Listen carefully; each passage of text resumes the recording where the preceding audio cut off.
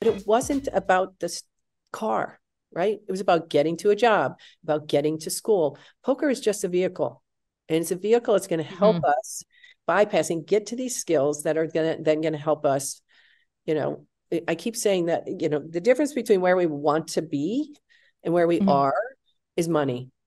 Yeah, And always. poker is a way to practice being at the money table.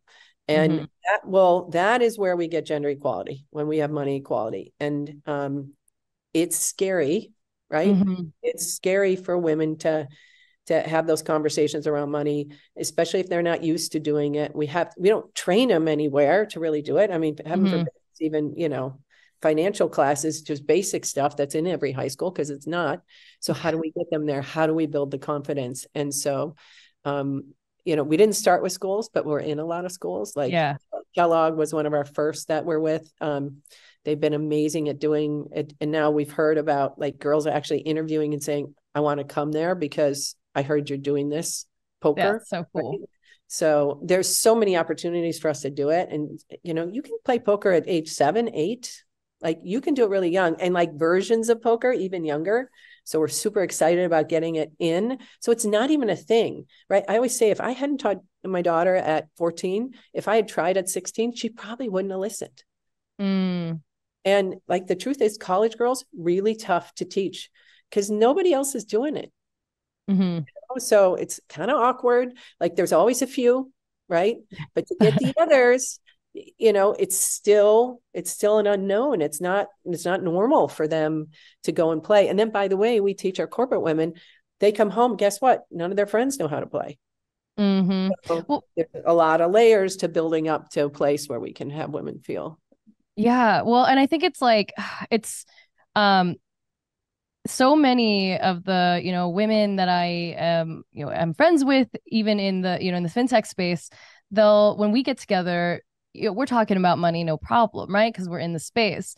But we even will share how, okay, but when we hang out with our friends outside of the fintech or finance realm, it's it's like, how do we get that money conversation to them and have it over brunch, maybe less discussions. I mean, we can still talk about whether that guy was really 6 feet tall from the hinge app or whatever, or we could talk That's right. or these are the discussions happening at some of my brunch tables, or we could talk about money and like, and is the salary that you're getting enough?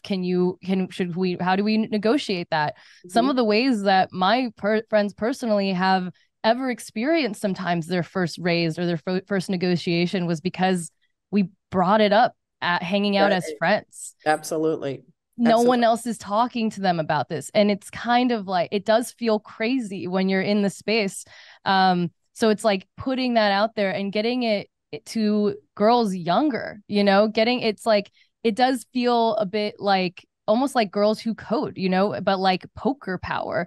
Yes. How do we get more of these programs into schools, and how do we get women to be confident young, like, at a younger age? Because there is I think a level of confidence, as for women as they're growing up, but then I think you're right that in the college, Mhm. entering the workforce realm is where, if I'm just pulling from my own personal experience, Yes. that's where I, like, my confidence just went skyrocketed down, Mhm. from just like maybe nerves of entering a new place, nerves of entering, I'm entering the finance reporter realm, where it's like the industry I'm reporting on is male dominated and the industry I'm in media is male dominated. So but all of these like psychological things happen to us as we're growing up, and unless you kind of come together as a community and do something, learn something, expand your mind together, Yep. then, and that for me is the third pillar of what I do. You spread awareness, you share the blueprint, you create your own blueprint for success, and then